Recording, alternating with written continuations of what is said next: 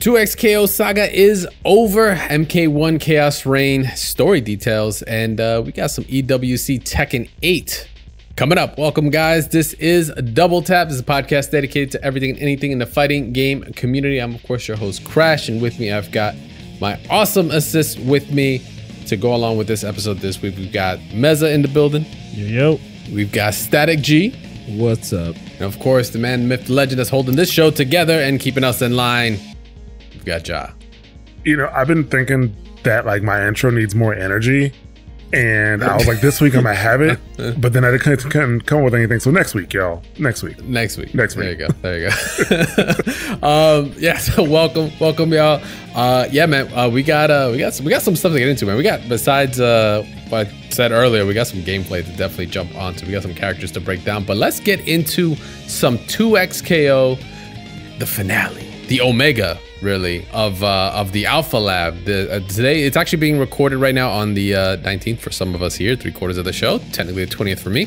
Yeah, the Alpha Lab is on its last legs. We've got, I think it's at this point right now, less than 24 hours before it goes, or just barely over 24 if it's happening at, I think, 10 CST or 9 CST time.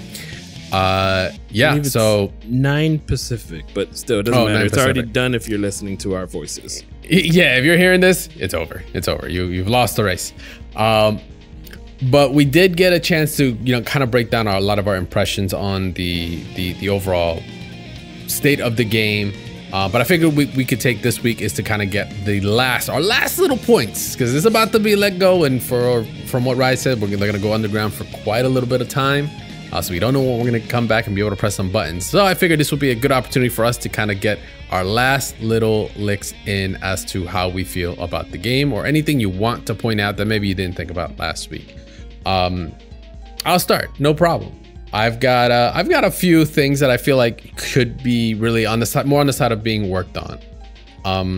I think overall, watching all this time of people playing, tournaments that have gone on, watching you guys, like more specifically Static and Meza, you guys playing and all that, I'm just like kind of been really taking a note as to what I've been really looking at, not just like literally visually, but like how the games are being played out. Because right now, what's the standard? It's like 2 out of 3 rounds, or like first of 2 in the rounds, 2 out of 3 in the set, and that's it. I think that's solid, right? I think that's a solid pace.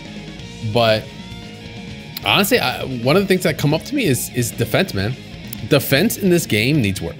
I think that's been kind of a universal. I've been jumping around Twitch chats, talking to other streamers and other players, and just been like, yo, what are we feeling about this? What are we feeling about that? Just to kind of get a consensus. And defense seems to be one of the go-to subjects. I feel like the game is very offense heavy, which is fine when you have more defensive tools to kind of fight against that.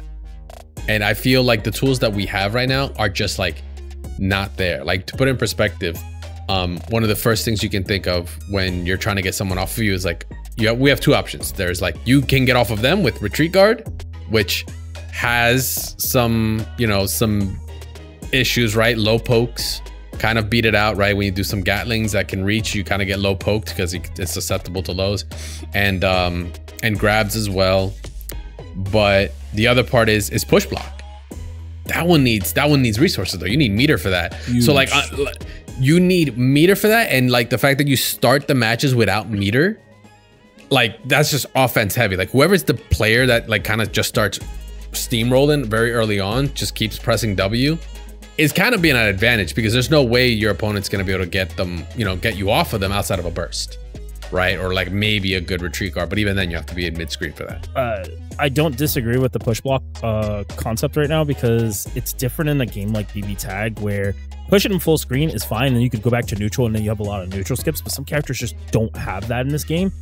And then a lot probably just do. Like, I'll be honest, Braum doesn't have a neutral skip, but like characters like Yasuo, characters like Ahri, Echo, they could just skip neutral if they want to, right? So I don't think push block is bad necessarily. You have to pick and choose where you use it. I just think that with the assist calling, there needs to be a better form of punishment.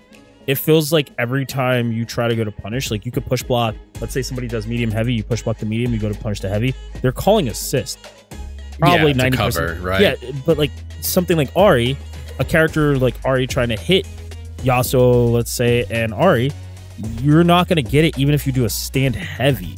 So I feel like it's not so much the push block, it's more like the height of some assist. The feels like almost the timing and of assist being called feel invulnerable. Almost like there's no way to stop them sometimes from just being called. That's my personal opinion.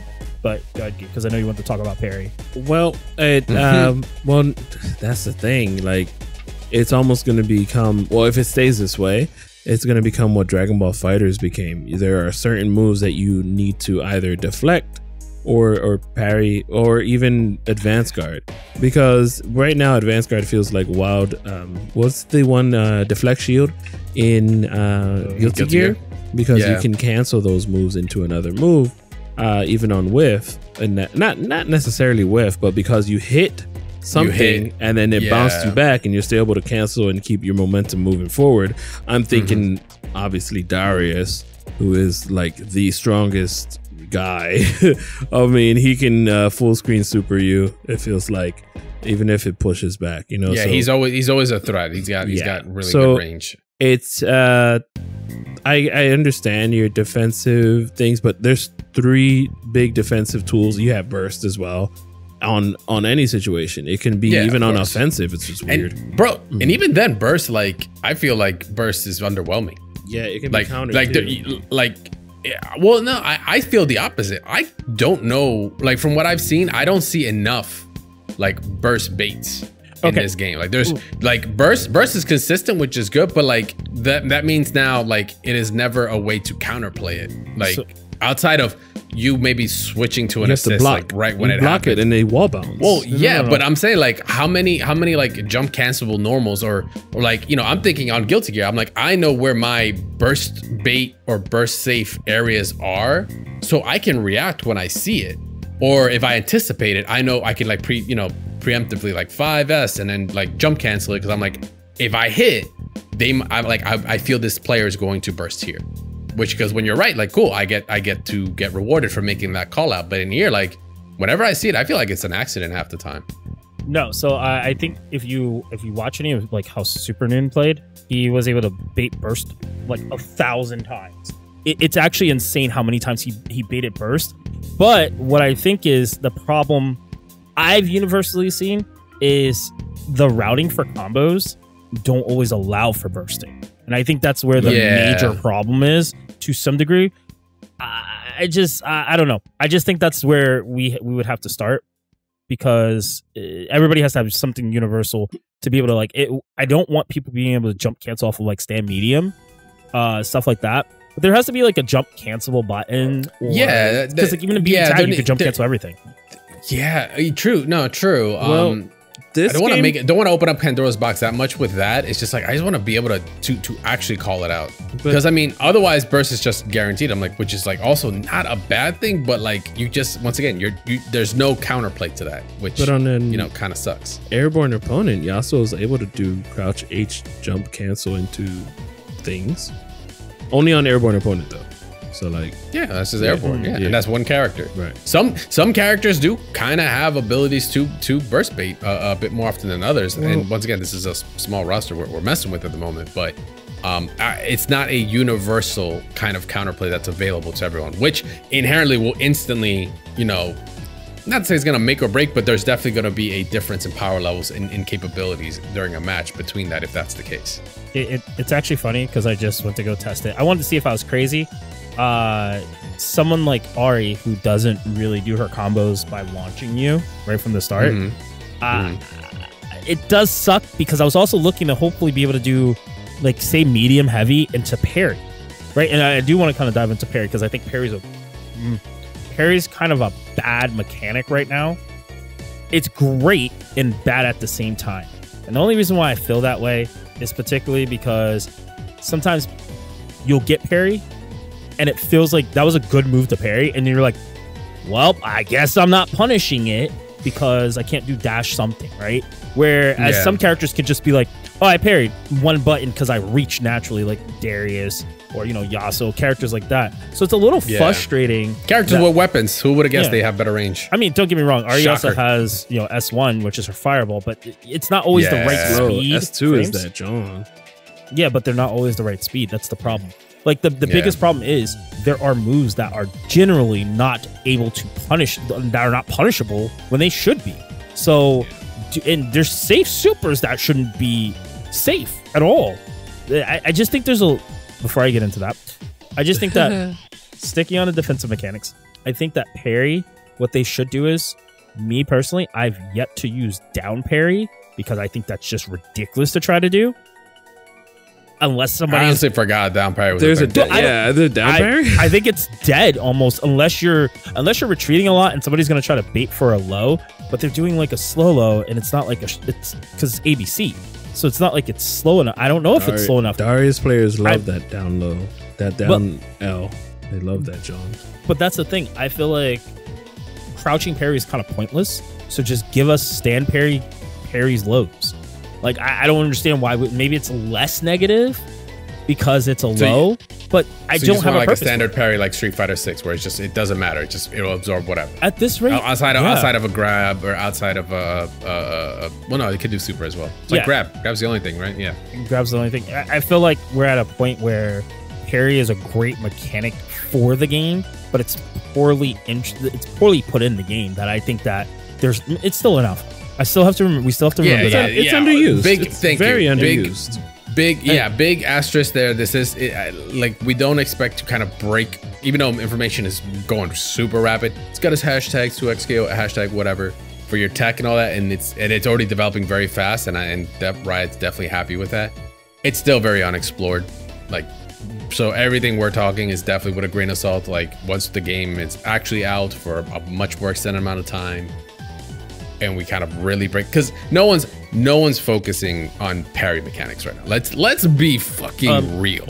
Like no one's like literally just labbing parry. There's nobody. I'll put it this way. There's nobody. We're at a point right now.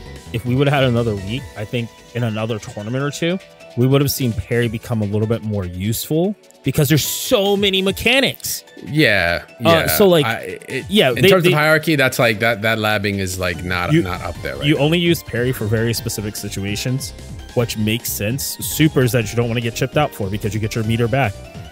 It just felt like, or if somebody does a hard jump in, you're like, I'm parrying that, right? So it's like, those are the only times outside of like specific strings that have breaks in between them, such as Ilaoi's S1, S1, S1, or Yasuo's even some of his strings have breaks in it.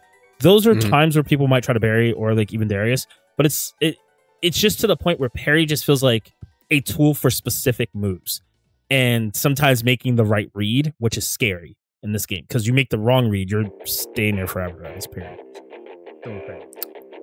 Yeah. On that note, actually, with what you were just saying, like, you feel like it's a lot. Like, do you think? One thing I actually wanted to bring up was the fuses. One of the things I would like. So we were talking about the defensive mechanics and really where they're standing. But for me, I want to just pitch this idea. Call me crazy. I know we kind of slightly talked about it, or maybe even said it like as a joke. But what do y'all think about like a fuse that gives you classic inputs, right? The classic inputs, I think we said this before, like, yeah, it'd be cool if they did something like that where you actually get, your quarter circles, charges, whatever, DPs, all that stuff. But you get like a scaling difference as well with that to kind of reward the execution. No. I know it's kind of crazy to say, considering how much fucking damage is in this game. TOD is already like out the wazoo, right? And we're only like barely scratching the surface with like double down and all, right, with some of these like easy to go to like DHC supers, right? And just completely melting life bars. I just thought about it. I was like, man, a fuse that gives you classic controls but gives you like a different kind of scaling. Like, I wonder if that would be something that kind of like fits in this product that Riot Games is trying to build, where it's like literally, they're trying to graduate you from beginner all the way to, like seasoned vet in fighting games, but with just like breaking down that barrier. Like, what are y'all thoughts on that? Before you do that, speaking of, like, one thing I do want to know is we have a lot of people on our Discord now, or not to say a lot, but more people on our Discord kind of coming in, stating that they're new to fighting games. What is a DHC for those who don't know? Oh, okay. All right. So DHC is for delayed hyper combo, meaning basically when one character does a super, you have the ability to then, you know, call another super from another character. We see it in Marvel all the time, right? Like Iron Man does a proton cannon, you can have Ryu come in and do his beam afterwards, and it will combo. You can just do it within any time in that animation that is happening, hence the delay, right? Hyper combo meaning the super. So that's what DHC stands for. And that is your fighting game vocabulary of the day for this episode. So yeah, so that's what I was thinking when it comes to like Double Down, which is basically the equivalent to that in 2XKO, where you're allowed to use, you know, both characters have their own meter, so you can have Ari do a super, or rather, let's be more specific. Alawi can do a super, and then like Ari can do her super, and then, you know, chain them one after the other, and they just combo, and you just get like way more damage because you get the cash out. No. And what was your question again? Wait, no. Didn't know. I know what your question was. I'm still answering the question from before. Would be like inputs that input. Yeah. See, he even knows. I'd say no, only because that pulse would. I'm sorry, pulse is the other fuse. That fuse would actually interfere with the other player's fuse as well.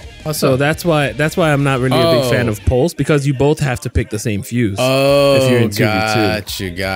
Got you. Well, and that's not the only reason why, but I feel like there should just maybe be not even if it's not a fuse, then maybe a sort of like normal simple type of choose for that player's controllers. Yeah.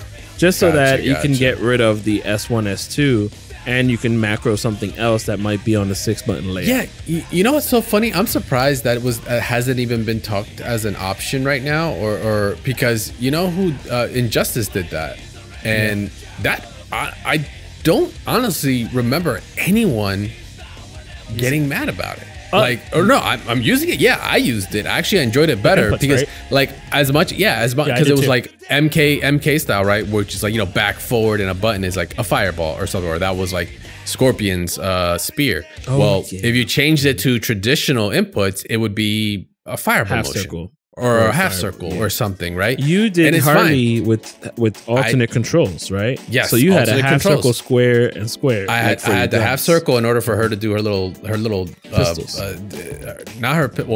For her pistols was a quarter circle, but yeah, like I didn't see anyone actually complain. They were just like whether you want it or not. Once again, putting it in the hands of the players on whether or not they want that versus making it like a mechanic you unfortunately say enforce and give them no choice in, right?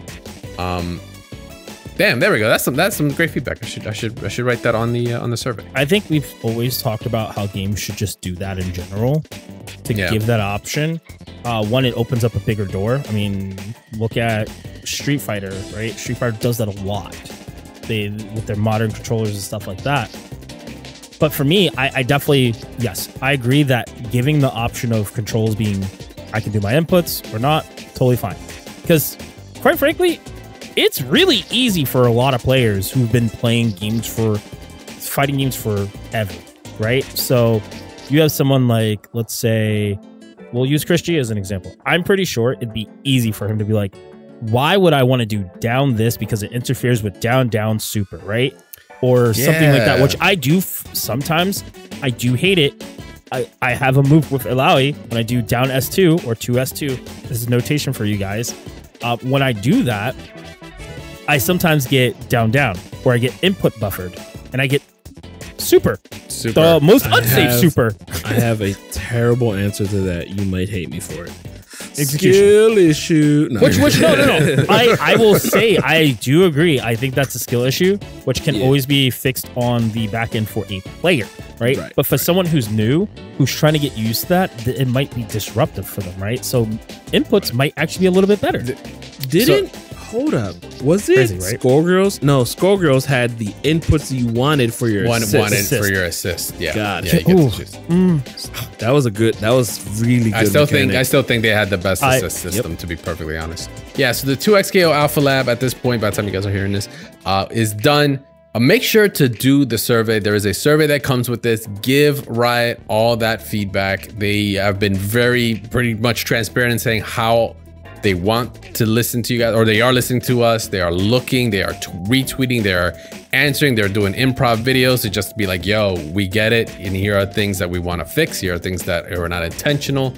Make sure to put in that survey. Let them know.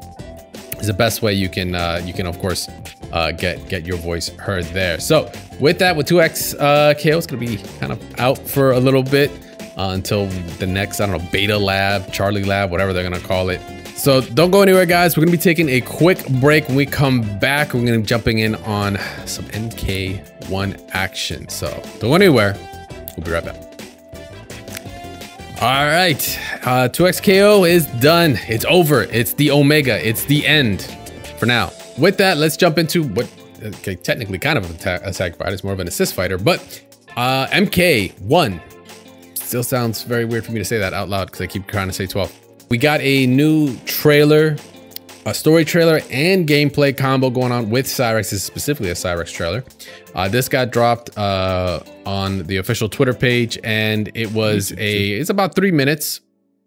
3 minutes of basically some in-game play for Cyrax, as well as a glimpse to, once again, the story. This was early parts of this was leaked early on, actually, between like Sector and Cyrax, and it seems like it was proven here on the trailer that like Sector is like the commanding officer over Cyrax and all, and there's like some sort of attack that's imminent. That's what's going on. These motherfuckers, Bihan, the original Sub-Zero, the current one, who is gonna be destined to be Noob Saibot. We already know this. We've already seen it in the trailer. That's not a spoiler. They're gonna crash. They're gonna do a wedding crash at Scorpion's wedding, or you know, Quagliang in this universe. And that was already flags for me because I was like, fuck, dude, his wife does not, his family just does not catch a break in whatever timeline, bro. It's like a Nexus event. It's like it has to happen. It's like Uncle Ben. It's like when a new Spider-Man movie gets announced, it's like Uncle Ben's like, oh god damn it. I think that's his ending. I gotta go get shot At least it's not always the same one. Yeah. I think that's his ending in this game, I believe, right? Yeah. Or was that 11? Yeah, where he meets her and stuff. Yeah, it's in this one. But that she keeps that's dying throughout in every story.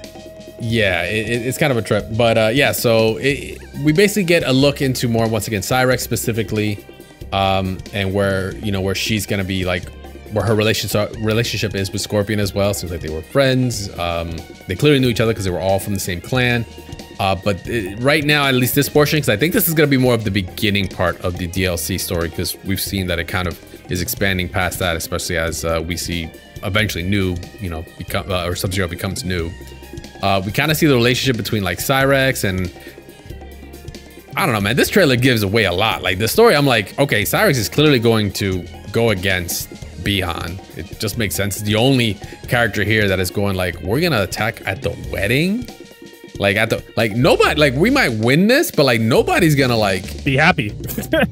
Nobody's fucking with us. Like not in a good way. Like yeah, no one's like you're gonna attack somebody on their wedding like that. Like that's just ruthless, and that's just to show the like that Bihan really is like it wasn't like the corruption that turned him into Noob Saibot that made him like a villain. Like he was always like this kind of bad guy. Yeah, well, what's another interesting thing is that this is just part of the Lin Kuei story, because there's a whole other story happening in the other trailers about Havoc and his Havoc and all. Yeah, so this is just like a chapter in the Lin Kuei storyline, it seems. So we'll see how this. But oh my god, gameplay. Yes, gameplay. So besides that, because the story we'll obviously get into it more when it actually does come out. It's gonna be fun to get all the details. The gameplay, yes, we got extensive look at Cyrex, and damn, super cool, bringing a lot to the table. Wall running ability, which we were seeing in the actual cinematic first. I was like, oh, that's cute. Then I realized, oh my god, they implemented it into the game where she could like run up, I guess, the edge, the corner of the stage, and just like come down, kind of like. Like, do you remember like certain interactables for speed characters in MKX used to do that in certain stages, like the pit and all.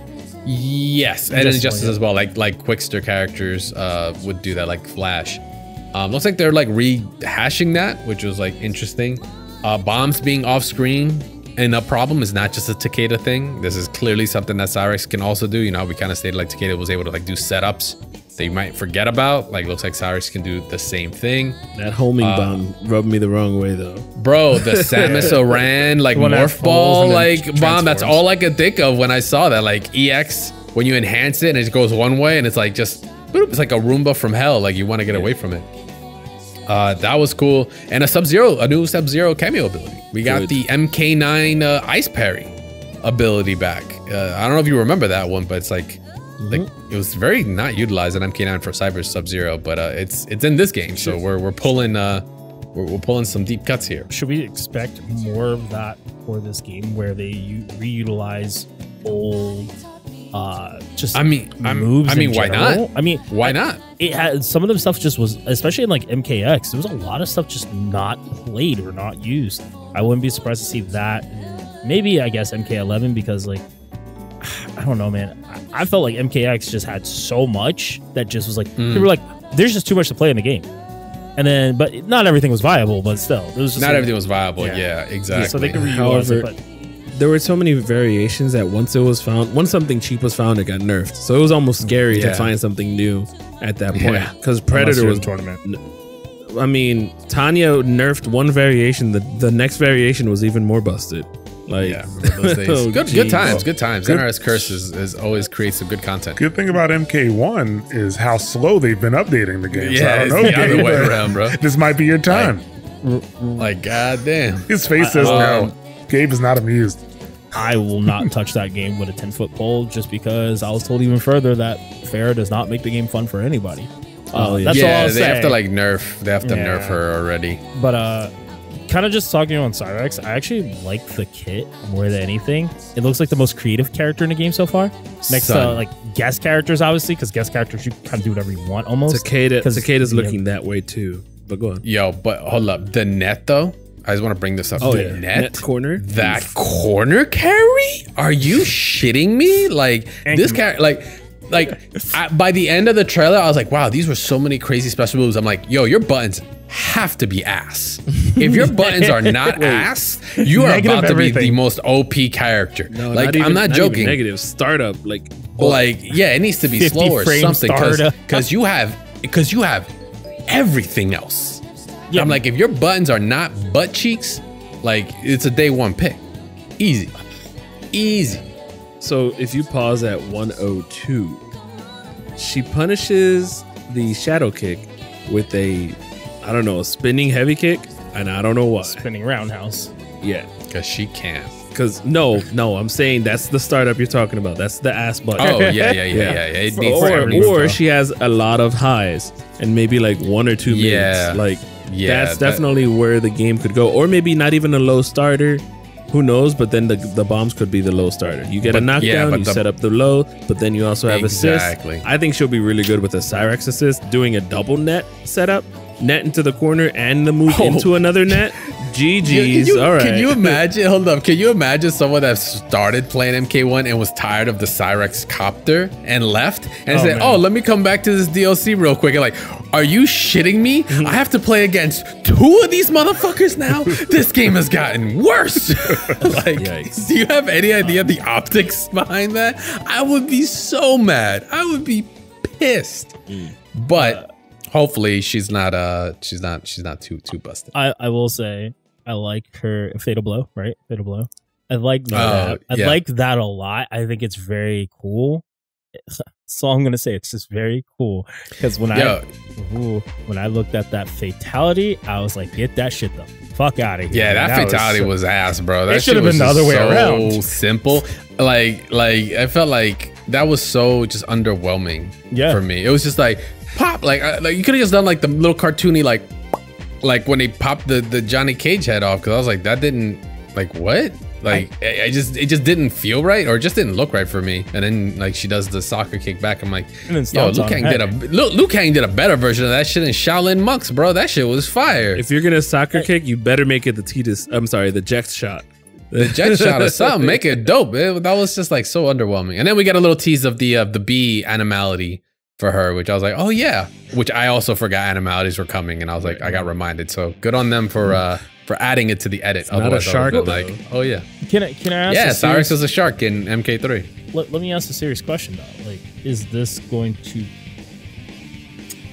really gonna save the game from slowly burning out when it's so slow when all these characters keep coming out? They're so cool, but then something else happens and now people are like, I don't want to really play MK anymore.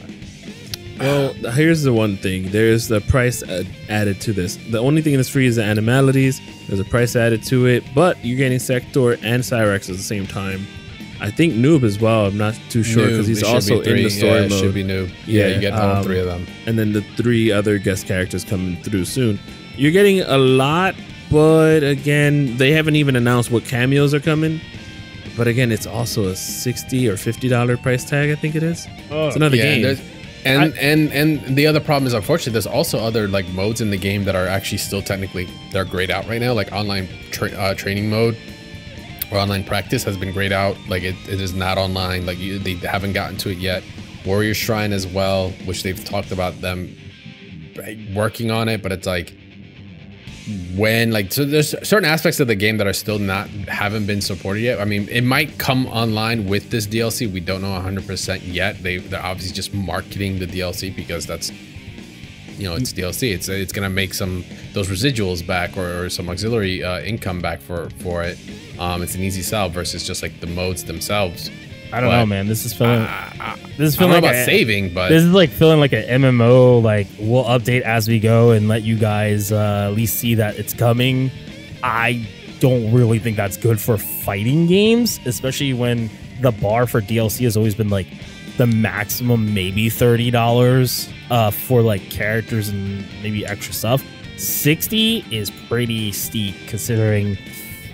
I mean, we did the numbers. We did the numbers before. We did the numbers. I mean, for 6 characters, that's 60 plus story. You're looking at $7 a character, something like that. But it depends on how many hours you're getting out of story as well, right? Like that's the other big thing. Is this not the same as them saying, okay, and I'm gonna harp back to this. This is like, is this not the same as Street Fighter Cross Tekken, where the characters are already there? No, the characters aren't already there, to my knowledge. So they're not even in the story? No, not the story. Like, yeah, they're in the story, but I thought you meant like they were like already like hard coded since like season 1 or something. I'm just saying, like that. I thought because they were in the story, they're kind of already like have been slightly built, at least mostly. I don't know. That's what I'm afraid of. Well, hold on. I mean, just the reality of the situation is like, even if they, let's say, because even if they had the characters on disc since the beginning, those characters were only created because they expected to sell them at some point, right? Like, the characters were approved for creation, or the character account was approved because they're like, okay, well, we're going to put this out in year 1. We're going to have the game plus the price for, the season pack. And then next year, we're also going to expect to make X amount of dollars off of the next season pack or the next year pack, whatever Mortal Kombat is calling it, right?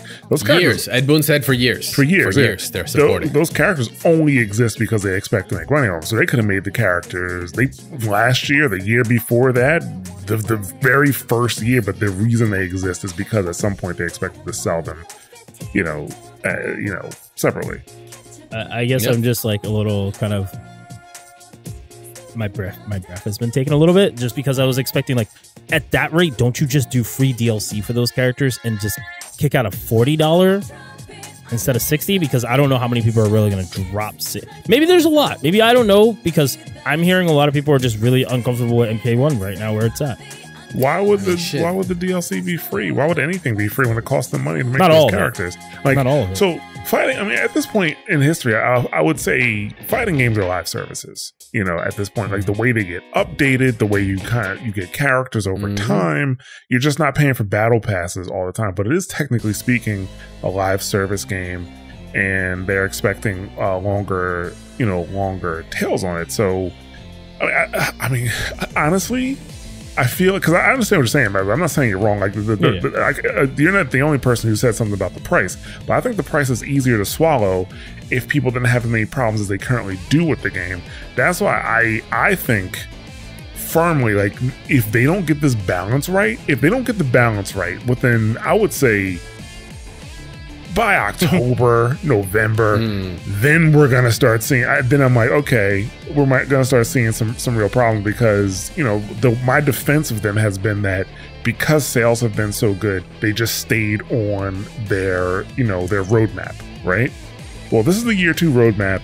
They should have taken a lot of the input that they got over the last year and started putting it into the balance patch. Like, obviously taking the input that they got, but also looking at the data they have and figuring out how they want the game to play and meet somewhere in the middle, hopefully, something that the players like. And if we don't see that, then I'm like, okay, they're kind of fucking up now.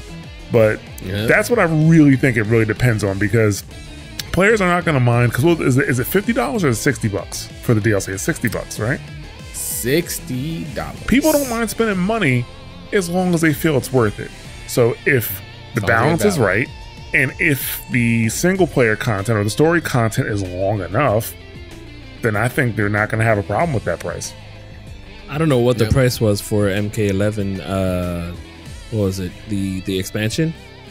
But I thought the story was dope. Just adding Shang Tsung's story carried it. It was so Shang good. Tsung, Shiva. It's actually that's a pretty high bar. Maybe that's the other reason why people are a little bit critical of this, because the last DLC we did get on MK11 set the bar pretty high. It was actually pretty good. But we're just gonna have to wait and see. But actually, one more question I do have to ask you guys, not only just my awesome host here, but you guys, the listeners. Do you care about the Cyrex sector changes? Like, do you give a shit whether it's the gender bending or what the characters like direction that they're putting them in at the moment? Because there seems to be a lot of problems with it. Discourse about it. Discourse in the Discord, not our Discord. Our Discord people are cool. Yeah, our Discord guys are awesome. What are you gonna be? But yeah, let us know. Let us know if you actually care about these changes between Sector and Cyrex for the game. We'll be posting up that poll on all social media platforms, as well as on our Discord, so our awesome Discord members can get involved. Make sure you guys get involved at as well at mash.gg/Discord. Or excuse me, doubletap.gg/Discord. All right, so with that, let's move on to another WB property. Didn't mean to laugh at that just because of the stuff we've covered before, but I did. It is what it is. Maybe. Multiversus. We had a Beetlejuice gameplay, or rather a move list breakdown, because I didn't know this until I found out the video, but they do Multiversus. I don't know if they just started doing it, but they are currently doing the equivalent to like the combat casts, like where they actually are sitting down and showing updates and stuff like that, and that's where the gameplay came from. I wasn't aware of it at all until the tweets went out, and I was like, oh, would you look at that? So we had a breakdown on Beetlejuice. That's only saying it twice. Hopefully I don't say it the third time. And yeah, his entire kit is actually fun. I think I'm gonna put it right now that I think he is probably the best animated character in this whole game. Yeah, the whole thing is hilarious, man. In the whole game, like, what you could tell a lot about, like, not to say effort or anything, because I think all the characters look awesome, and they're definitely putting a lot of effort, blood, sweat, and tears, passion into the game. But man, when some of these guys are really just like in it, like they are just like locked in, it shows. And Beetlejuice is one of those characters that I think we'll see that on. Do you think it's just because he's like the in-between? He's kind of like a mixture of cartoonish, but he's also realism.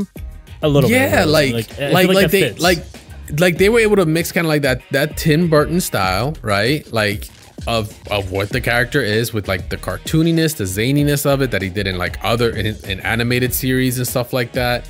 And then make it into a fighter, like it just works. It just works. So we had an overall just a showcase on the character. Got a couple notes here for me. He's a little bit of a install character. When I mean install character, that means that you need to do something in order to basically unlock other aspects of the character. In this case, there is a move, his up special, which he actually does a beetle, like he kicks like an actual beetle.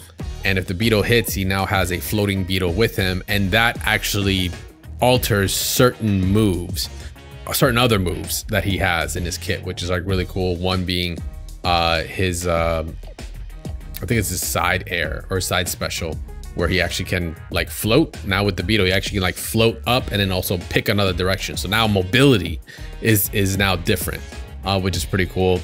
And I think the other one that gets affected is just generally the beetle buddy, which is the special, the ground up special, because you can actually do like more damage after he has it. But yeah, the special air up special, excuse me, is what lets him do that mobility. Yeah, the other moves that he has that are really cool, like the chalk, what is it? The toast with the most, which is like where he just kind of scribbles on a chalk done bomb, and you can actually like hold it to make the fuse longer, so you can kind of change the timing on it. Call back to the movie because they have to draw like a chalk door in it. For those that have seen the movie, you know what I'm talking about. But everything else in his kit, it literally is just nothing but a movie reference, which is awesome.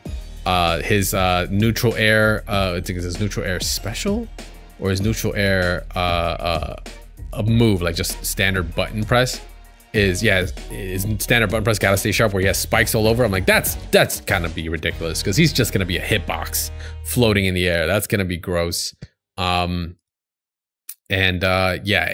all his other moves, get a load of this, where he does the to this day we still don't know what face he makes, but it's enough to scare like the main characters in his movie. It's actually his neutral ground and air neutral, which is pretty dope. And yeah, man, like the character is just so well animated. Everything about him is just the character. It's like such an essence of the character, is especially his special air down, where he actually summons the door and the sandworm comes out and like dodges it. I was like, that is so much. That is so much. But I'm like, it's also like right. Like it also makes sense. So like I'm not taking away from it. But I think he's gonna be pretty potent, especially his passive. His passive, I think, is also incredibly creative. His passive ability when he's actually playing with a team member is that like when allies pass by him, or I guess when you cross paths at any point, your ally now has boxing gloves. I don't know if it does more damage or anything, but it's because it's just Beetlejuice. So now you have boxing gloves, but when you hit your ally hits their opponent 3 times, it makes Beetlejuice just instantly teleport to them and do the get a load of this, which is that face animation right on him. I was like, that's pretty sick. That's so lore specific or character specific, and then they turned it into a gameplay mechanic. I'm like, that. You guys Who thought of that? How dare you guys are a creative bunch. Like that's awesome. That is awesome. But yeah, so we got a breakdown of him. Like I said, he looks amazing. His animations are great. I think he is the best animated character in the game, and he looks potent. Like these moves are not like to be, taken lightly. Like him having mobility in the game is gonna be really strong. I think that passive is really great, especially when you're obviously playing in teams. Maybe some stubby normals, like some stubby, side ground buttons and all, but past that, I think he could actually be pretty strong, depending on how his combo route goes, because I feel like it's going to be a little tricky with this kit, because it's a little all over the place. But that might just be also par for the course to kind of keep it on character the entire way through. So he's going to be coming out, actually, by the time you guys are hearing this, should be out now, August 20th. He'll be out and live, so we're going to be seeing some tech, we're going to be seeing some combos, we're going to be seeing how well he works on with the rest of the game. So yeah, let's one quick topic to move on to. Marvel. We talk about our tag fighters here, or more specifically, the Marvel vs. Capcom collection has gotten a date, sort of. There have been some early leaks that actually happened. I think this was over a week ago now. Unfortunately got posted. You love the internet, you love Amazon, you love it when somebody just does their job too well, or maybe put the wrong value, the wrong date down, and something goes live before it was intended to. But we do have a potential date. Still want to say potential because for all we know, maybe this could be a placeholder date. Could get shifted, could get delayed. But apparently the Capcom, the Marvel vs. Capcom Fighting Collection is releasing on November 22nd this year. Just in time to beat your cousins up. Yeah, just in time to just fucking get lit at Thanksgiving. Thanksgiving and your cousins it's about to get real. It's about to get real. And also just in time for Christmas too. So that's gonna be a good old time. But hopefully, like I said, this is the actual time for it. Once again, the date could shift. It could be like maybe their first Capcom's first like kind of pseudo date that they wanted to release on. They might change it.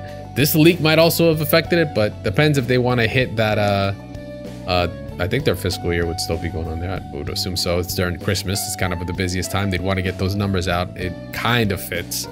But we'll just have to see when they actually decide to release it. I don't know what's taking them so long. I don't know about you guys, but like not putting a date is kind of like weird to me. Well, they have it on multiple consoles. That's my only fear why they're taking so long, so that they can appropriately make sure that things are kind of playing properly on all of them, versus like you have all these different ones and then you got to fix each and every one as you go. That's really difficult, I feel. Yeah, that's the only thing I can think of. I'm really trying to figure out as to like what could be the reasons. And unless, for me, tinfoil hat, I'm like, man, are they just trying to fucking keep this on side with something else that might be coming? I don't know. Marvel 4, please, maybe, who knows? I know, keep on that hopium for me. But yeah, well, in the meantime though, if this is true, November 22nd, we'll be finally playing some Marvel. In the meantime, let's see. You know what? We've got time for a quick break. We got some Granblue we're gonna be getting into, and of course some EWC Tekken. After this, guys, we're gonna be taking a quick break, so don't go anywhere. We'll be right back. We've got some polls and some questions of the week actually to ask you guys to finish that up. We actually did already initially ask you guys last week's episode your early impressions on it. What you guys were, if you guys were feeling it, not feeling it, or just kind of reserving judgment. We got actually an overall 52% love in a direction. We'll send that to Brian. Don't worry, we'll add it on our survey. We'll even see if we can throw in a screenshot. Be like, here you go. This is what you guys thought. So it looks like we're doing pretty, or at least they're doing pretty well on that sense.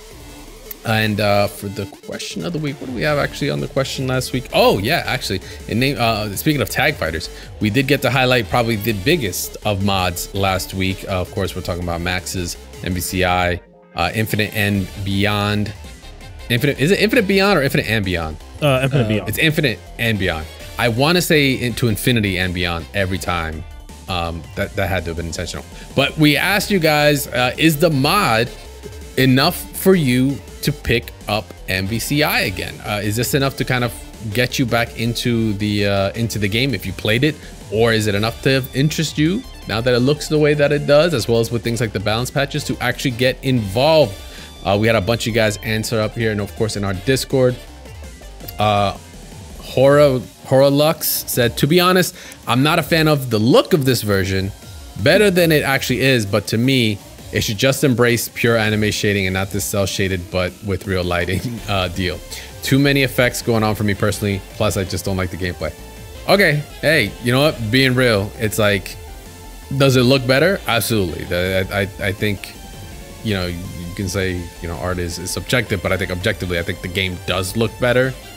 Some people, I guess, like the realistic side, but I think overall this is looking better than it did before, but just, the gameplay might not still stick with everybody. Tay2K says, so Max's mod was what made me actually buy the game again on PC.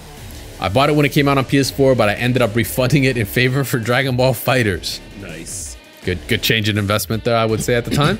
I've been playing with some friends and the gameplay is so much fun. Active Switch is an amazing mechanic and I hope it returns in a later game. This game is high-key underrated. Max's mod is going to revive this game for sure. I mean, yeah, it already got you to buy another unit. So more of a reason why I don't think Capcom's going to have any problems with him doing what he's doing right now. Oh, they'll find a way. No. Man, what do you think this ain't Nintendo. Yeah. This ain't Nintendo. Or like, Disney. Relax. Like, Capcom's like, yeah, sure, fuck it, go for it. You're right. I know. Don't you remember Capcom hates modders? I know. I know. That's the other. That is very true. We did cover that internally Capcom calls all modders actual cheaters. I don't know, bro. I don't know. Y'all just gotta just let it be. You guys know what you had. You guys know what you did. We all remember Chun-Li. We're just trying to make people forget it and play the game. We're trying to have fun. Terrible. Let me see. And then we got one last one actually from Gingerfilth. I got the game way too late and realized how much fun it was. This looks amazing to me and feels so refreshing. I'm game to diving back into MVCI. You never know how hype it can get with a fresh face and new people looking at it in a new light. You're not wrong. Absolutely not wrong. Clearly with someone like Max behind it and pushing it, and well, I mean, not even pushing it, it's his mod. With his reach and his influence, it's definitely going to give a revival. As to what level of revival that is, we don't know. We don't know. We'll just have to see. But hey, just to put on that mark right now, the game is trending upwards on Steam charts. So that's just on Steam. Well, you do know they had a tournament, or they had an exclusive tournament with I think it was like 32 players, or like specifically 16 players, or something like that.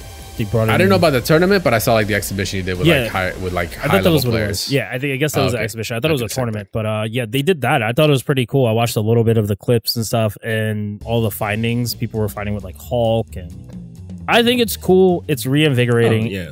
I feel like it's UMVC 3 all over again, where they got the mods, but this is a little bit more fixated and focused on making the game better. Well, again, the patch is live that they put for the moves, just not the mods themselves as of yet. So, which is cool. People are relearning the game and stuff like that, making Black Panther really good.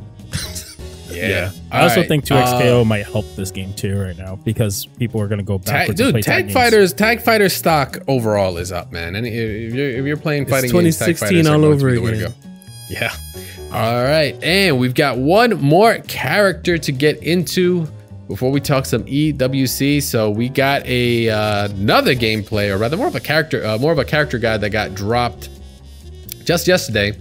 Granblue Fantasy Versus Rising, Versusia, aka big old red mommy that we all saw in that one trailer that got dropped during Evo. We finally got a breakdown of her kit. And sure enough, she's also an install character. You just found out what an install character is. This is also another one. She is probably the largest character in the game. I don't know if what's my man's name? Is it Vasaraga, right? Yeah. That's the grappler. I think she might have dwarfed him, at least in height. Definitely not in width, but definitely in I want to say in height. She's huge, and she is a sonar. It seems like kind of weird hybrid. Like she is effective everywhere. So we got a breakdown on her kit. It was a pretty cool, like just a quick 9-minute, no, almost 10-minute actual video, just breaking her down. Yeah, she's got an install mechanics called Celestial Dominion. Basically, at any point, every character has like a unique action in that game. Her unique action is like she just like buffs, or rather she installs. She has a little indicator underneath her health bar that shows it. And what this does, it allows her to kind of have a follow-up on all her regular like special moves. So like her fireball, because she has a fireball, she now has an actual, like, if she has this buff, you can actually then press it during the fireball, and she then does an additional action with it. Some of these actions allow her to extend combos, and some of these actions allow her to be safe, or even potentially plus and keep offense going. That's kind of the way you make this work for like an install character, is that without it, they're really kind of like a half character, maybe even a 3/4 character. Like, they are still a character, they're still effective, they can still do things, but maybe not to the best, right? So you have to be able to like maybe knock down your opponent and give them time to install, or to do a stance or something like that. Like traditionally, like that's how install characters work, because that's a way to balance them, because these follow-ups that she gets, dog, kind of fucking insane.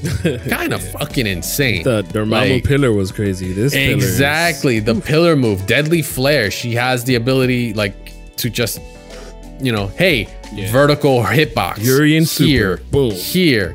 Urian Super, Shang Tsung freaking floor skulls, whatever you want to call it. Like, she has it. She can zone with that. She has follow-ups with it as well to keep her plus on it. EX version of it. Tracks. It's potent. That was like where they led off with. And it was like 3.5 minutes of explaining that. I'm like, bro, this character is big and she's going to zone, like, all right, she's gonna have to have like Fuzzy. there's no way she has an anti-air or something, right? Nope. Nimbus, anti-air, 3 different angles, and she gets to with her install, she gets to like do like a basically like jump cancel. Was what it is. Like, it's not a jump cancel because you're actually not jumping, but she gets to like follow up with it because she can then air combo if she catches you and then just take you to the corner or just cash out on damage, which I was like, God damn. Like, once again, that's only if you have the install. If you don't have the install, you don't have that access. So that's, once again, it's how you balance, right? And she has Leo's what's called first cold breeze. I don't know if you knew, that's like what the actual like translation to his German move is, where he does like the berserker slash. Yeah, she has that basically. It's just a safe version at low, a more punishable version at medium and heavy. And at first when I saw it teleport, because the ultimate version, she just like teleports and just lunges at you, I was like, there's her neutral skip. I was like, there we go. There's the, what are you gonna do? What am I gonna do? Bam, I'm in your face. No, apparently it's not. You can actually like fireball it. You can actually press a button and just smack her out of it. So she's not cutting through anything. So I was like, okay, cool. You had the bounce. Because if she didn't have that, if she was uninteractable during that, I was like, that's fucking insane. Like, you're just gonna like blow up everybody that has a projectile. It just does not matter. Now you're effective anywhere on the screen for any kind of whiffing, any kind of anything. That would be insane, but no. They are like, we can't have that. You can punch her, you can hit her out of it. Is it me, or does she reminds me of Justice? A little bit. I just noticed. A little bit. Yeah. A little bit. I mean, yeah. Big Mama's red house, hair, blue. Lady Dimitrescu. Not red hair, blue hair. Excuse me. The Good. huge tail. Good call out. But Good not call just out. that, because the claws and the, because I mean, there's just, well, again, The beams, the mouth beams. Yeah, but I You mean, what's it called? Justice doesn't need any installs. I mean, she has access to everything. She is the install. Yeah, She is. Yeah, I am the we don't install. talk about the grenades. That's I wonder. lame play. A part of me is like, Arxis is like, okay, we can't put Justice maybe outright in Guilty Gear Strive. What if we just put her over here and see how people feel about her? And then if people are like, yo, this character's dope, they're like, all right, cool. Dice Kid's like, Give I her got the 2 green more light. arms. Bringing her back. Yeah, exactly. But yeah, and then last but not least, she has the fireball, and it's a pretty interesting fireball because it just like kind of slows down depending on the strength. But yeah, she's potent. TLDR, she's Dormammu on crack. So I did mention earlier a term that I'm sure Ja was like, what is a fuzzy? So so for fuzzy guarding, I believe that's when you can sort of instant overhead. Wow, that's another term. You can do an overhead that's on a standing opponent. Is that correct? Am I right or wrong? Yes, instantly.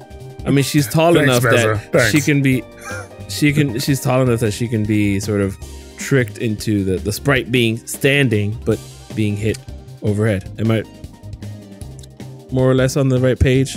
Yeah. So a fuzzy guard is like, yeah, it's like when you say you are blocking a character, you're blocking like standing up or whatever. The fuzzy guard is like the character is still standing up, but you actually can block low or high at that moment. And literally it's a choice. Like you said, it's a choice on the player who's actually attacking on whether or not they're gonna go high with an overhead or an instant overhead, like you said, or a low. It's just the animation doesn't show until you actually like do it. But that's what that means. It's a fuzzy guard because it literally is a choice. And it's just, yeah, it happens only in certain situations whenever you can put people in that kind of lock state where like, oh, you're stand blocking, but you actually can be blocking low, and that's the fuzzy. That's where you like have to take the guess. Because she's so freaking tall, she is going to more than likely be very susceptible to that. So that's always been the price of being big in fighting games. And it was very prominent in Dragon Ball FighterZ until I believe they took that out. Because they're like, no, a lot of, we want Gogeta and we want Broly to be super good, you know. Yeah, it's in a lot of fighting games. Your Street Fighters have it. Even Street Fighter 6 still has it with like instant overhead, like, you know, when you up back and you just go with like a short or a jab, whatever. It's like kind of almost like the lowest profile air button they can do. You can basically do an instant overhead on certain characters. But yeah, that's like some deep stuff, man. That gets several layers in. But all you have to know is that if your character is tall, you are more susceptible to it. Right. She is gonna be coming out also tomorrow. By the time you hear this, on the 20th. Damn, man, everybody just decided to coordinate and start putting out some characters, huh? Smart guy. Because nothing came out after Evo, so you better. Yeah, who's the first to the party? Yeah, we're starting to ramp up. But yeah, so Granblue, not only is she gonna be coming out, but of course the big patch that's coming as well. That's gonna be just hitting all cast. It's gonna be mayhem. It's gonna be fun. And it's also gonna be cheap because I don't know if you saw some of the other examples they showed where like things like 2B can now combo off of grab. Yes. Hold on. Let me sorry. Let me say that again. She can combo out a grab now. Okay, cool. Just wanted to make sure y'all understood that. I saw that. I was like, wow. Side Games was like, you know what? Fuck it. The game's doing great. Have fun. Have fun. You'll need it against this new character. I'm sure. Yeah, you'll need it. Let's just shake it all up. I was like, you know what? I was like, finisher has respect. 999 hits. I'm like, that combo's not ending. Yeah, it's not. Yeah, it's pretty sick. It's pretty sick. But yeah, Versusia, she'll be out tomorrow, or by the time you guys are hearing this, on the 20th. We'll see how she stands up with the rest of the cast, as well as the changes that are going to be coming with them. All right, in the meantime, let's peep out, man. This weekend, what else do we have to look forward to? We've got some EWCs, Esports World Cup, but this time for some good ass Tekken. We had the last chance qualifiers that happened just last weekend, obviously. And now we have our group stages that have been posted up. You guys can check it out on their Twitter or on awesome pages such as Wikipedia for that. Out of the last chance qualifier, we had 4 qualifying members. Oh man, I'm gonna butcher some of these names. No disrespect to nobody I'm about to just say. I'll just go with first names. For 4th place, we got Hafiz. 3rd place, Sajawell. I'm gonna get so butchered on this. Owl, coming from Japan, and then Usama for 1st place. So those guys all qualified. Yeah, I didn't realize who made it at 8th place there, Gabe, until you were talking about it before the show. Man, JDCR got worked apparently. My goodness, some dude named something brother just beat him with Shaheen. Just wrecked. The Sam really brother. Good. Yeah. He's hard to fight. Not a lot of people play him. I know. There was two representing Shaheen in this bracket. Unfortunately, they both were just outside of 4th place, so they didn't get a chance to qualify. Shaheen is a problem. I mean, you've got the Shaheen and Dragunov seem to be the most, I think, overplayed. Not overplayed, but like when I see him on the screen, I'm like, oh, okay, they're probably gonna win. All right, so yeah, we got the group stages all laid out. Just a quick reminder for you guys, this is the first phase of the tournament. It's going to be GSL style, so there's 8 groups, 4 players. Basically, the top 2 of each group, they're going to proceed on to the second phase, and the second phase does the same thing, just with 4 groups instead of 8, until we get to a single elimination bracket. So you have two chances to make it out. You don't have to have the perfect record, but you have to have a better record than 2 other people in your group in order to continue.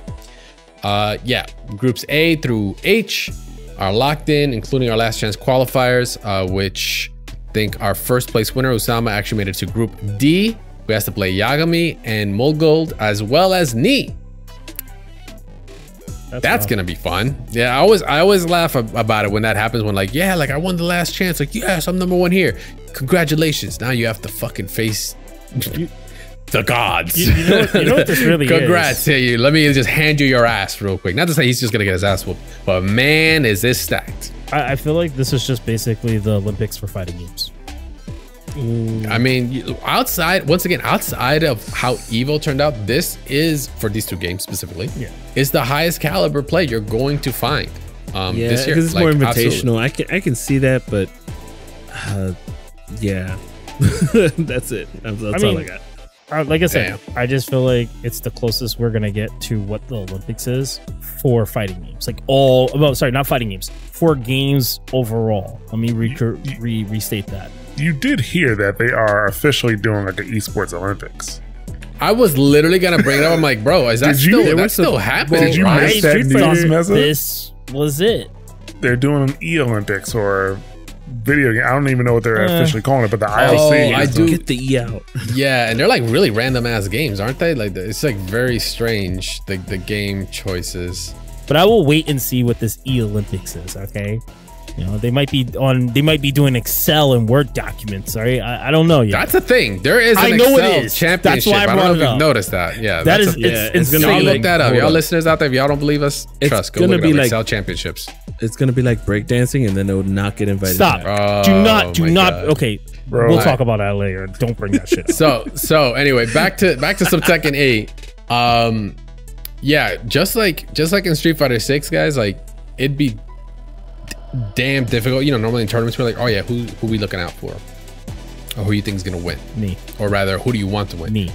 Even the people I want to win, I'm like, bro, that is fucking tough. Because first of all, I just want to put it out there, America is free in Tekken. We all know this. Unfortunately, it's Wait. true. Jimmy J Tran's coming back. All right, he's starting he started playing again. That's cool. He did I don't really see him well, on Evo. here. We're just gonna have to wait. I don't see him here, so that's where I'm going on right now. America is free. We did get, I think, only like one representative in the last chance qualifier that made it to top 8, I believe. Let me just double check my ink right there. Shadow 20 ounce made it in 7th and 8th, right? Just tied with JDCR. This is gonna be a stacked ass tournament. I honestly don't know. Like, I'm a fan of Nobi. Arslan Ash, obviously current Evo champ, killing it. Right? Chikrin, who else? Like, you were just talking Knee earlier, some of the go-to guys, low high. Like, anybody here is gonna to rock out. The biggest thing I want to see really out of all this is like how filled those seats are gonna be. Because we did a lot of talking about how Street Fighter 6, like, don't get me wrong, Street Fighter 6 is played worldwide. You know, we'll see. You go anywhere, you know, you can do a Hadouken and someone's gonna know what it is. But like Tekken, you know, Saudi Arabia and Tekken, Middle East, that's, I feel like it's big, really right? it's between them and Korea. That's what we're looking at. There are some other players here, obviously representing other countries, awesome, but we know where the sites are. So I want to see how people turn out in those seats when we see the production. We're gonna see if it's good. We're gonna see more camera shots of the audience. I guarantee it. So we're gonna talk about the stacked because holy Arslan Ash. Yeah, like it is not gonna be easy to point out who's gonna end up winning this. But there is definitely a lot of pressure, especially like you're gonna have home court advantage, but like I feel like Arslan Ash is gonna have like he clearly, I mean, Evo champ clearly gonna have even more pressure on here. It's gonna sound weird.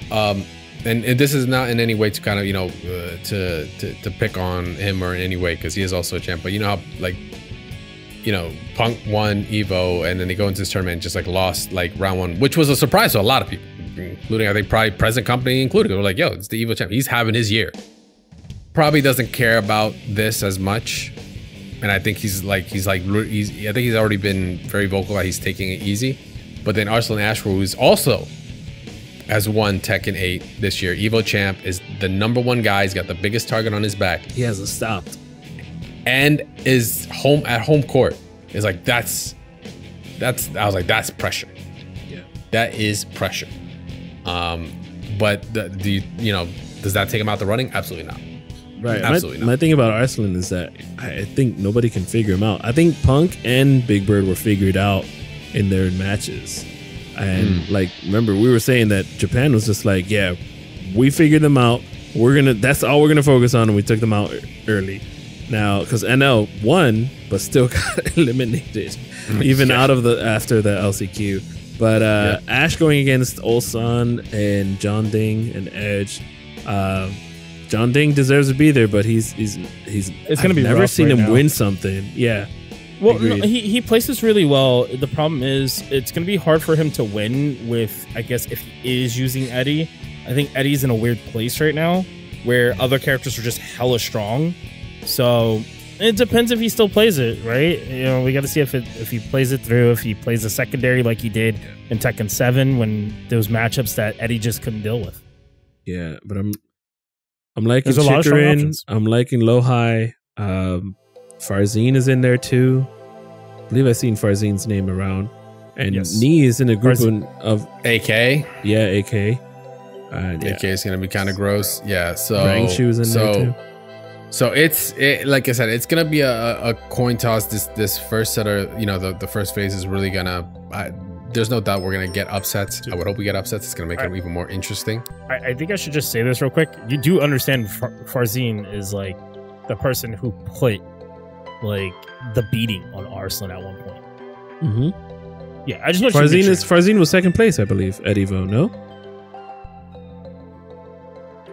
We'll double check on that. Yeah, because yeah, that's fine. I remember there was a one of these matches. There was just like a straight 3-0. Like seeing a 3-0 so dominant at Evo.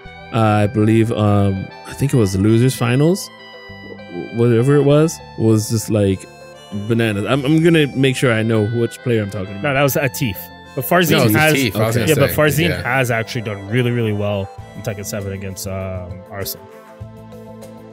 But it's a new game. Meza, what do you mean? This is a different game. Hey, we said that about... Oh, we said it's a new game. Guess who won this year again? Arslan. But, yeah, true that. True. You're not... You know what? You're not wrong. You are not wrong.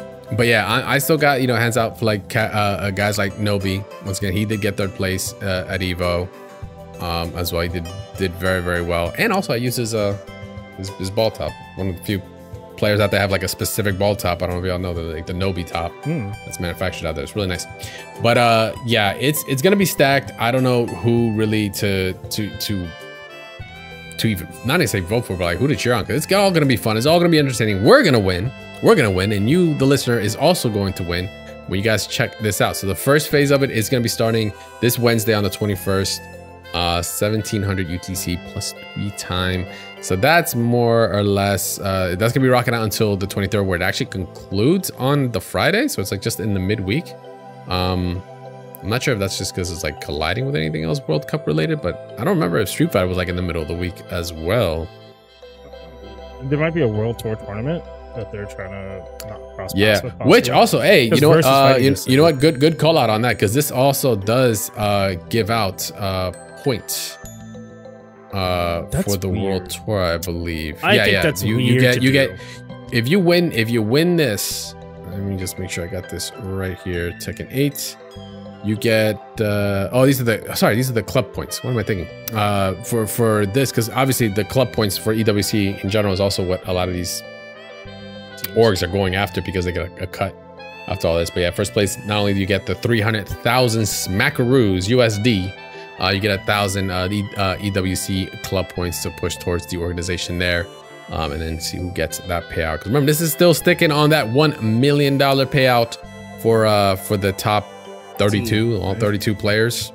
Oh, yeah. Overall, that's gonna be fun. But the big payout obviously happens from the 1st to 8th place.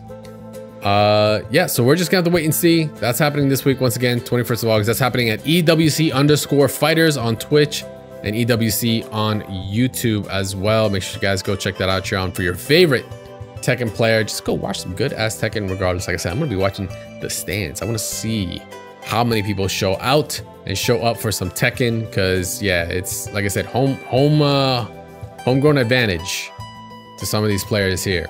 Well, we'll see if that affects them in the meantime. But let me see. Actually, oh yeah, one last thing, guys, before we actually do wrap up, though, I do have a quick question for y'all. This actually came out from one of our awesome Discord members going into their first tournament. I'm not gonna put them out there, but going into their first tournament, they needed some tips. It got me thinking real hard about it, and I wanted to ask you guys, if you could improve one aspect of your game, in other words, your skill, your ability in fighting games, what would it be?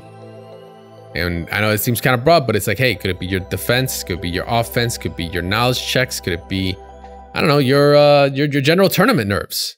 Any of that. If there's any aspect of it in competition, in fighting games that you could improve, what would that be? Make sure to let us know. We'll be posting that up on all social media platforms, as well as on YouTube, as well as on our Discord. We want to hear from you guys, because I'm interested to see. And also, good luck to our awesome Discord member that's gonna be going out to their first tournament this weekend to go, obviously, win. Like, just gonna go win. Like, it's pretty obvious. Street Fighter 6. It's easy. It's easy. You got it. You got it. He's been in the game for a long time. He's got it. Throw a Hadoken, a couple anti-airs, you're in there. But with that, guys, that's going to be it for this week's episode. We appreciate y'all hanging out with us for another episode of Double Tap. Remember, guys, we are taking submissions for community segments, questions or topics, anything you want to talk about here on the show with us. Make sure to hit us up, of course, on all social media as well. You can hit us up on our email, doubletap@mash.gg. Go ahead, just go say hi, let us know what you want to get into, and we'll get something arranged. And in the meantime, though, you guys make sure to follow my awesome host here. You can check out Meza at MezaFGC on all social media platforms, as well as on Twitch. Yeah. 2XKO is over. What are you even doing? What do you even do with your I gotta hands? go back to streaming DFO, of course. Okay, but okay. I might find time to maybe, I don't know, man. I gotta find something to play for the time being. I gotta wait for Nen Impact. I gotta wait for all these itchy games that I want to play. But I think I'm probably just gonna play some First Descendants and maybe stream some of that. You know, get a little bit of variety. Why not? Look at it. Why do you give me that look? I don't support Nexon like that, Ja. Like I mean, I do, but I don't. God. Like he's like, nah, bro.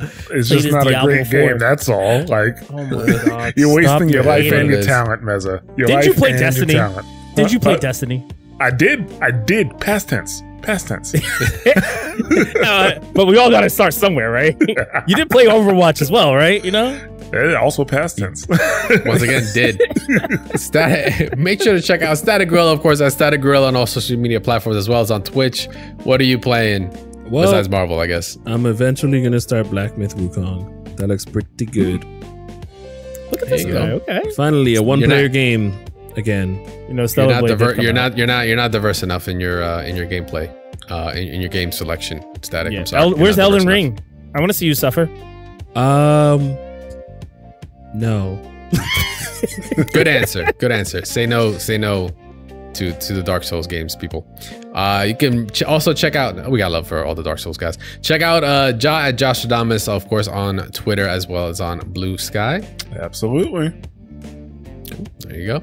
And you can check me out, Crash Tag Versus. I am Crash Tag at Crash Tag Versus, of course, on Twitter. But make sure to follow the show at DoubleTapFGC on Twitter, TikTok, on YouTube. Go subscribe. We do post up the video version of this podcast as well as some shorts, little cuts, you know, here and there, as well as some content that we'll be posting up as well. So make sure to go subscribe over there and make sure to join our Discord at doubletap.gg/Discord. Come say what's up. Come hang out with our awesome Discord members. Come get involved. Question of the week. Post up some articles that you guys may want us to discuss or talk about there on the Discord. We'll bring it up on the show. We love talking about this stuff. We love what you guys bring to the table, and it's much appreciated. And hey, you can also support the show free of charge by liking, retweeting the show when we get a new episode up, as well as on your favorite podcast platform of choice. Make sure to leave a review, a comment. It all helps. Let us know what we're doing right, so we keep on doing it, and let us know what we're doing wrong, so we can go back to the training, training mode, and come back even stronger on that matchup. But that is gonna be it for us this week. We appreciate y'all for hanging out with us. Make sure we're gonna have a new episode next week talking about EWC results as well as whatever comes through, and we're gonna talk about in the fighting game community. But until then, straight. See y'all next week. Peace.